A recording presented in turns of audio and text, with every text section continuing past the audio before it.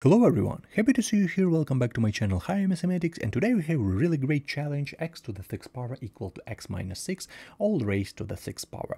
Right now let's solve this challenge because a lot of students say that, okay mister, this is like the easiest challenge, we can also apply this 6th root on both sides, and as a result we have our root, but in math it's not works like that. We need to find a great approach, how can we solve this challenge, and in this video I'm going to show you this approach. First of all, let's bring this x minus 6 to the 6th power, let's bring from our right side to left side. Let's do this. So what do we have right here? We have x to the 6th power minus this parenthesis, x minus 6 to the 6th power equal to 0. Right now, let's write this x to the 6th power. So instead of this x to the 6th power, let's write x cubed to the 2nd power. Okay, so as a result, we have right here x cubed to the 2nd power. As a result, instead of this one and instead of this parenthesis, let's do absolutely the same thing. So as a result, we have parentheses. Right here we have x minus 6 parentheses, and right here we have 3 and all raised to the 2nd power. So it changed nothing basically, because if we raise this we have absolutely the same expression. So basically it changed nothing for us, yeah. But in the result we have right here difference of two squares. We have right here, this is our first a, for example, this is our a square. For example, this is our a, as a result we have a square, minus, we have right here this expression, for example, this is our b. So as a result we have a square minus b square, and everyone knows this identity formula equal to a plus b, and times a minus b. So right now let's apply this formula right here. Let's apply this formula in this parenthesis. So as a result, let's start with addition. So we have x cubed plus this parenthesis. So let's solve this challenge like that. Right here we have first parenthesis, we have right here x cubed plus x minus 6. We have right here a cube, yeah?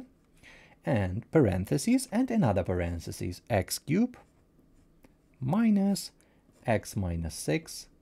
We have right here a cube equal to 0. So really great. Right now, if we look closely, we have a product of two parentheses, first parenthesis and the second parenthesis. So it means that first parenthesis equal to 0 or the second parenthesis equal to 0. Okay, so right now let's try to look at our parentheses. What do we have right here? In the first parenthesis, we have a sum of two cubes. Right now, let's remember a formula. Let's remember a formula from here like that. So a cube plus b cube. Okay, let's remember this formula equal to a plus b, yeah, a plus b, and times another parenthesis, a square minus ab and plus b square. And right now the second parenthesis, we have a difference of two cubes. So right now we need to know about the second formula. So we have a cube minus b cube equal to a minus b and times a square plus ab and plus b square. So this is two formulas. This one we really need this formula, and this one we also need this formula right here. So this formula we apply right here, and this formula we apply right here on the left side. So let's do this right now. We have a long parenthesis. So as a result, let's start, for example, from this side, because we have a long and complicated parenthesis. So with addition, we have on the left side from this parenthesis, we have right here x plus x minus 6 times another parenthesis, we have right here x square minus x times x minus 6 plus x minus 6, we have right here square, and it's not equal to 0. We have another parenthesis, so this product, so we close this parenthesis, and we have another parenthesis, this one with the minus sign. So let's also write this parenthesis right here. As a result, we have x minus x minus 6, yeah, something like that, x minus 6, and another parenthesis. We have right here x square plus x times x minus 6. As you can see, a long complicated parenthesis, yeah? And we have right here plus x minus 6 square, so plus x minus 6, we have right here square. As you can see, very long and complicated parenthesis, but right now we're going to simplify this, so nothing hard for us. Let's simplify this a little bit. So instead of this parenthesis, we have right here x plus x minus 6, we have right here 2x minus 6, another parenthesis, we have right here x squared. So let's raise this to the second power. Let's simplify this. So we have right here x square minus x square, yeah, minus x square, and we have right here plus 6x plus x squared minus 12x, this is our formula, yeah, x squared minus 12x, and plus 36. Really great. Right here, what do we have? X minus 6, we have right here minus minus, so as a result we have only 6, yeah, we have right here only 6.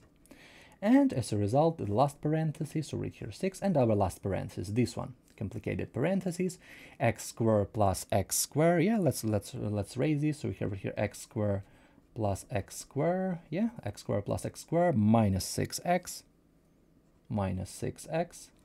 and the last step, this one, raised to the second power, so as a result we have plus x squared minus 12x and plus 36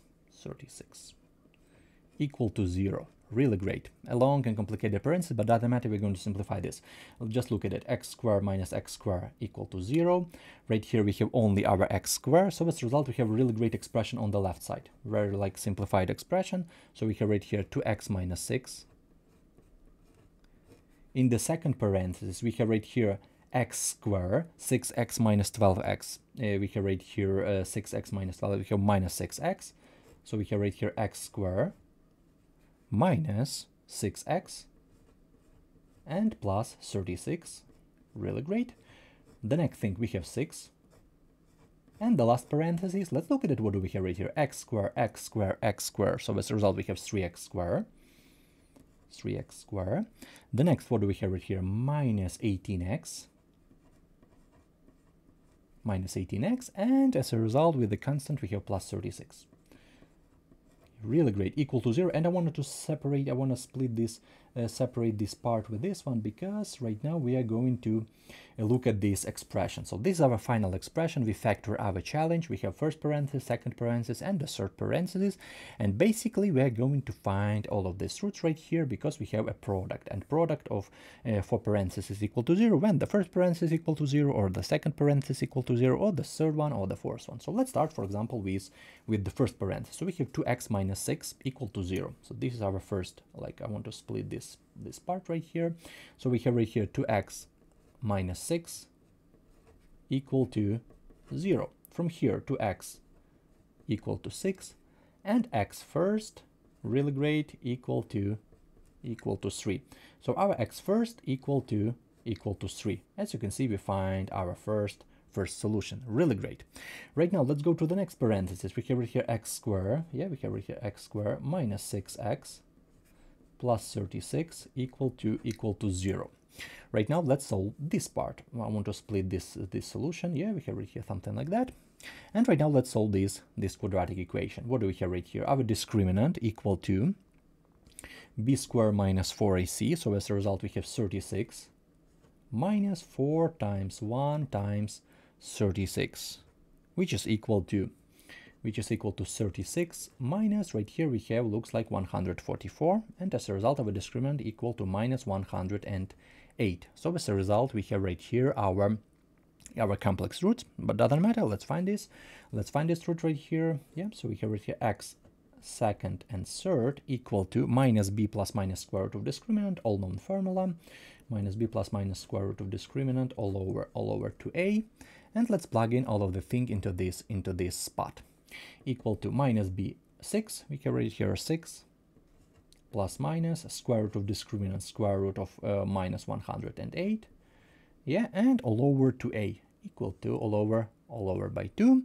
Right now, let's simplify a little bit our square root right here, because obviously I want to show you that 108. So I want to show you this. For example, let's go right here. So 108. If we divide the thing right here by what? By 2, we have 54. If we divide by 2, we have 27. If we divide by 3, we have right here 9. If we divide by 3, we have right here 3. If we divide by 3, we have 1. So as a result, we can express this 108 as 2 square times 3 square and times 3. Okay, so let's do this.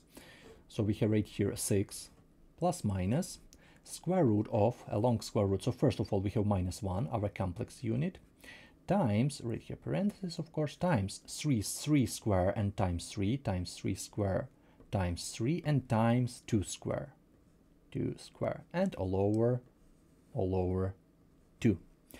Really great. equal to, we have right here 6 plus minus, this is our complex unit, this is our I, times right here 2 times 3, so 2 times 3 equal to 6. We have right here 6, square root of 3, because we can't take this square root from this 3, we take this from this one, equal to 6, and as a result we have right here only square root of 3, and all over right here we have 2. And our last step, let's divide our numerator and denominator by 2. So as a result, our x second and third equal to 6 divided by 2 equal to 3. 3 plus minus, we have right here 3i square root of 3. This is our second and third root. As you can see, complex root, but doesn't matter. This is complex root, doesn't matter. Final step, our final equation, this one equation. Let's solve this. So we have right here 3x squared minus 18x plus 36 equal to 0. Right now, let's divide both sides by 3. We can easily do this. We can divide both sides by 3 because we can do this. 3, 18, 36 is divisible by 3. So divide both sides by 3. As a result, we have x squared minus, we have right here 6x, and plus, right here we have 12. Yeah, 12 equal to 0. Right now, let's find our discriminant. Our discriminant equal to b squared minus 4ac, which is equal to, we have right here minus 6 square, so minus 6 we have square, minus 4 times 1 times 12, which is equal to 36 minus 36 minus 48, which is equal to minus 12. As a result, right here we also have like a complex solution because our discriminant is negative. But doesn't matter, let's find this. So right here we had second and third. As a result, right here we have fourth and fifth root equal to minus b. Minus b, where do we have minus b? We have here we have 6 plus minus square root of minus 12 and all over 2a, all over 2. Let's simplify this a little bit. As a result, we can write it as this 12 as 4 times 3 and times minus 1. Let's do this. So equal to 6 plus minus square root of minus 1 times 4 and times 3, all over right here by 2. As a result, 6 plus minus, right here this is our complex unit, this is our I, square root of 4 equal to 2, yeah, so times 2, and times, we still leave this square root of 3, like that, because we can't take this square root, and all over 2, which is equal to, right now let's divide with the same trick as before, let's divide our numerator by 2, and so both of these expressions by 2. We can do this because this is our common denominator.